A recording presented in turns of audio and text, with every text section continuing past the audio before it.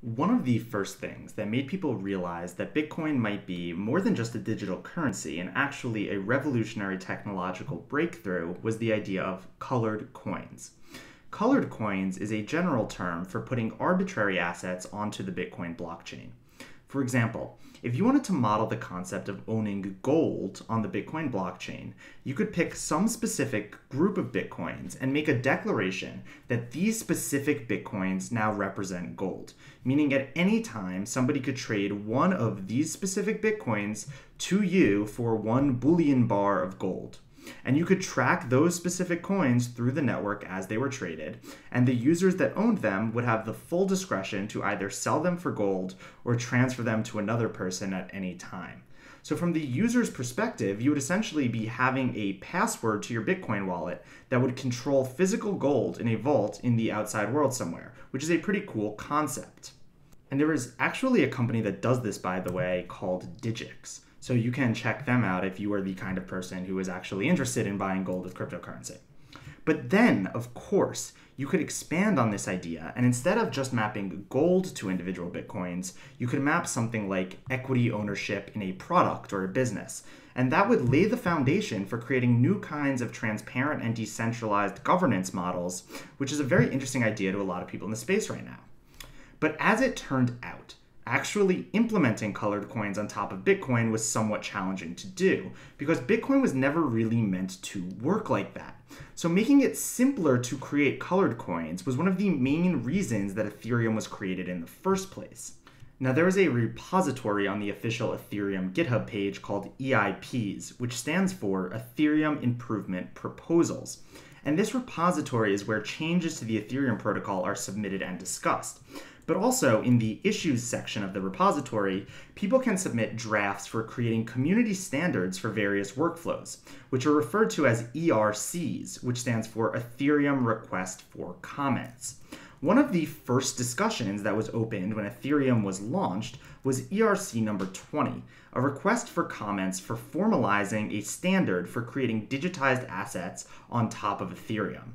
And over time, the community has converged on a loose set of standards for creating these kinds of assets that is colloquially referred to as the ERC20 token standard. So why is it good to have these standards in place? Well, first off, it lets third-party application developers reliably interact with multiple different tokens, knowing that they will all share certain properties. For example, ERC20 tokens are often listed for trading on exchanges, and it's helpful for the exchange if all of these tokens conform to the same set of standards.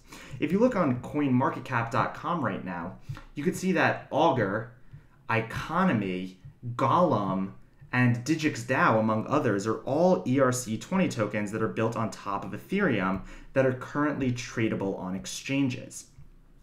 It also lets applications like Etherscan, which is the most popular Ethereum blockchain explorer, give a really nice interface to all tokens that conform to this same standard, such as, showing the total supply of tokens in the ecosystem and showing the number of accounts that have ownership of those tokens and a list of all transactions between token holders.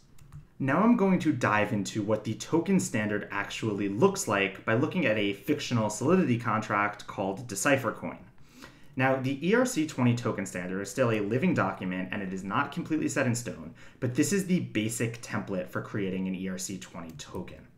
There are 3 pieces of state: balances, allowances, and total supply. There are 2 events: transfer and approval. There's a constructor function, and then there's 5 methods: balance of, allowance, transfer, approve, and transfer from. So let's start to break this contract down. First, we have a variable called balances. This variable is going to be a mapping of Ethereum addresses to the current balance in Decipher coins that they have at any given time. The balance of function is going to be a very simple query lookup, which is just going to take an address as an argument and return the current balance of that address from the function. Now, when we instantiate the contract, we need to instantiate it with a specific number of coins to start with. A good way to do this is to pass it in as a variable to the constructor function, and I will pass this in as a variable called initial amount. Now, in the constructor function, I can set the balances of the message.sender, which will be the contract creator, equal to the initial amount. Now, you might want to not instantiate the contract creator with all the coins initially. You might want to do something like this, where the word this in this context will refer to the address of the contract, but then you would need some sort of method to extract the tokens from the contract itself. So it might be easier to just start by instantiating all the tokens into the contract creator's account, and then the contract creator can distribute them to other accounts as he pleases. The other thing that we're going to need to do is we're going to need to set the total supply equal to the initial amount, so that at any time somebody can call this public variable and see the total supply of tokens in the contract at any time. When a user wants to transfer tokens to another user, we can use the transfer function. So this is going to take two arguments: who you are sending tokens to, and then the amount of tokens that you want to send. And all that we're going to do is we're going to adjust the balances of the message.sender to subtract the value that they're sending. We're also going to then increase the value of the address that they're sending it to. Now, at the end of the transfer function, we're going to call the transfer event. Now, this is the event that will let anybody that's watching the contract know that a new transfer has happened and tokens have changed hands. So we're going to call it with the message.sender, then to, and then the value, because those are the parameters that are in the event as we defined it. Now, before we actually send these tokens in the function, we're going to want to do a couple guards to make sure that the data that's input is valid. So the first obvious thing that we're going to want to do is make sure that the person sending the tokens actually has that balance in their account. So we can say that if the balances of message.sender is less than the value, let's just throw and exit out of the function. Another thing that we want to check for is that the integer doesn't overflow in anyone's balances. Remember that the balances are 256-bit integers, so it's possible to put a really, really large number in there and overflow the memory and end up with a value that makes no sense and is actually lower than the value that they started with. So another common thing that you're going to see in contracts is something that looks like this. If the balances of who you're sending it to plus the value, so that's what that's what their new value would be, and if that is somehow less than the original balance of the to account, that means that the input was too large and there was an overflow. So we can throw out of that scenario also, just as a sanity check. And finally, because this function is expecting a Boolean return, we can return true from it at the end. Okay, now let's look at this allowances variable. An allowance is a way for a token holder to give custodian access to another Ethereum address to transfer tokens on their behalf. Okay, so why would you ever want to do this? Say, for example, that you want to sell your tokens on an exchange for cash. Well, chances are that you're going to want to go to the exchange's website and use some sort of user interface that's controlled by the exchange to actually make that transaction. You're not going to want to use your private key or put your private key into a system. So in order for the exchange to make that trade on your behalf, they're going to need to have a way to access your tokens and have authority to transfer them. So that's what this allowances variable does. It stores a mapping. So your Ethereum address goes to a mapping of every other Ethereum address and the balance that you have given them custodian access over to transfer on your behalf. So they don't have access to all your tokens, only the ones that you whitelist. And you do that by using this approve function. So the approve function is how you give another address custodian access over some of your own tokens. And all that this function is going to do is it's going to change the allowances of the message.sender and then the spender. So we're going to go into that variable and change this guy, which will be the spender, and we will set that equal to the value that you give authority for. Then at the end of that function, we're going to call approval, which is the event right up here, and we're going to pass in message.sender, and then we're going to pass in the spender, and then finally the value, and then we're going to return true from this because it's expecting a Boolean return value. Now the allowance function right here is going to be very similar to the balance of function. It's just a simple query lookup that's going to return the allowances, and the way that you read these two arguments of owner and spender, it will be what value did this owner give this spender access to spend on their behalf. So the way that we'll look it up is with allowances, owner, spender, and that will return the allowance given there. Now let's look at this transfer from function. Now remember, this is the function that is called when you are spending tokens on somebody's behalf. So in this case, the owner is the person that actually owns the tokens, and the message.sender variable will refer to the person transferring them on their behalf. So the first thing that we're going to do is we're going to take the balances of the owner, and we will minus equal the value. And then we're going to take the balances of 2 and plus equal the value. So this looks exactly like transfer, except now we're going to look into the allowances, and we're going to see if the allowances of the owner of the message.sender is going to subtract the value. So they have now used up some of that allowance. Then we're going to call the transfer function, and we're going to transfer the owner to and then the value. And then finally, we will return true because this is expecting a Boolean return. Now, in terms of the guards that we're going to place at the top of the function, we'll do something very similar to what we did last time, which is we're going to check that if the balances of the owner is less than the value that we're trying to spend on their behalf, we're going to have to throw out of that function because that doesn't make any sense. Also, we're going to do the same kind of sanity check and check that if the balance is 2 plus the value is less than the balance is 2, then there was an integer overflow, and we want to throw out of that situation also. But the other thing that we need to check is we need to make sure that the message.sender actually has enough allowance to transfer this value on the owner's behalf. So we can say if allowances of owner message.sender is less than the value that they're trying to transfer, we can throw out of that scenario also.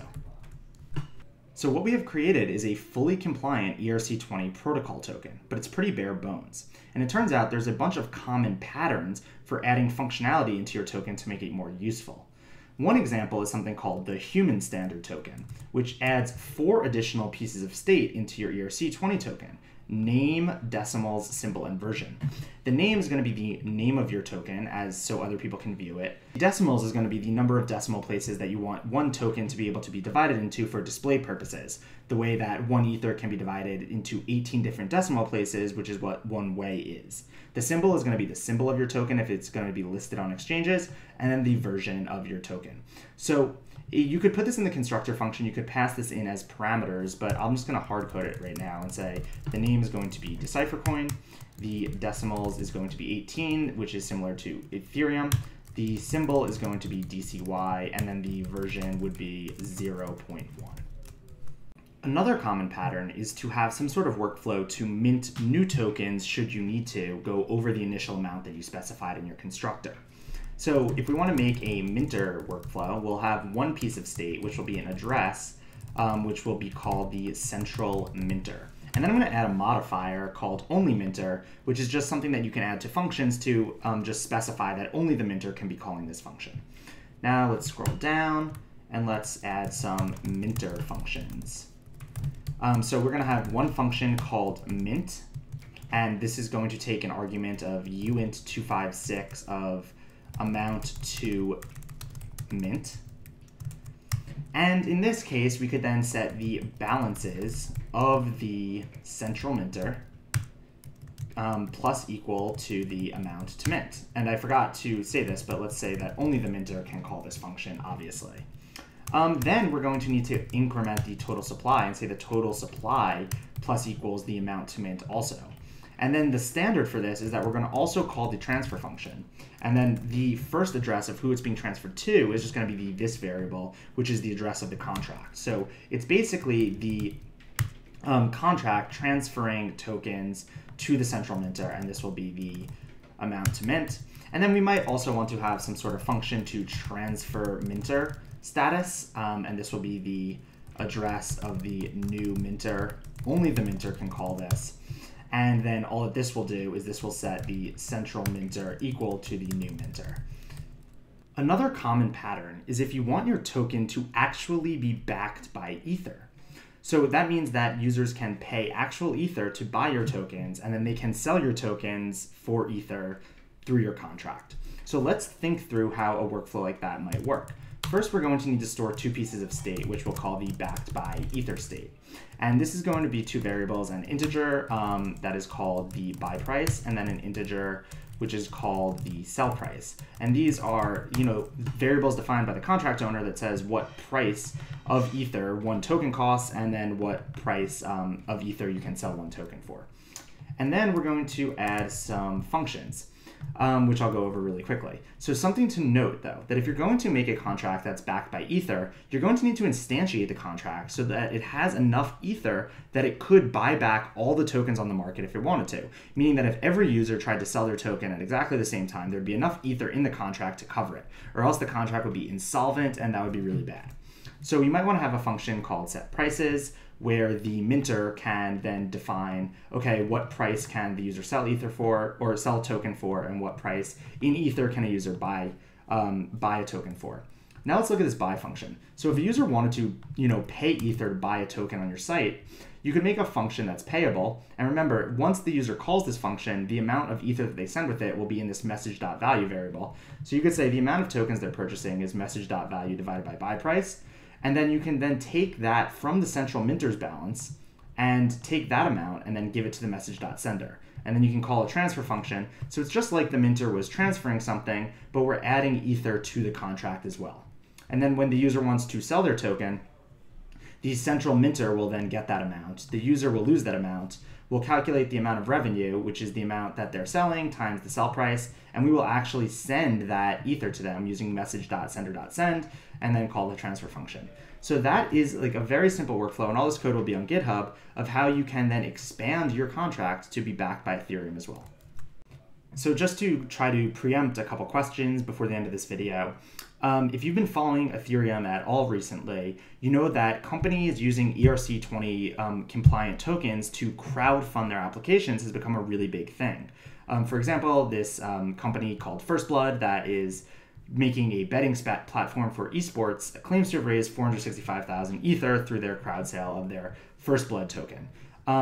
I think it's really interesting to actually look at the tokens when the companies do these kind of crowd sales. So you can just go onto GitHub normally and find the actual token contracts that they're using. So looking through the actual code is a really good way to kind of learn more about how these tokens work. You can also invest in them. Like you can go onto Poloniex and go ahead and try to buy things like the Augur reputation token to use on the Augur platform. So should you be investing in protocol tokens? I would honestly stay about 10,000 miles away from ever doing something like that. Most of these companies are, slightly shady, and it's not very clear what their future business model is going to be. Or this is just such the wild, wild west that it's just, you should really be very, very careful before ever putting real money into protocol tokens. But maybe you want to just get on Poloniex and buy some just to play around with it, and because it's really interesting. So what are these tokens? Are they securities? Is this regulated by the SEC? Right now, it's a complete legal gray area. This is really on the bleeding edge of like crowdfunding and legal frameworks for equity in businesses, and nobody has figured out anything about whether or not these tokens can constitute equity. So it's really a gray area that is evolving, and it's really interesting to try to think about where all of this is going.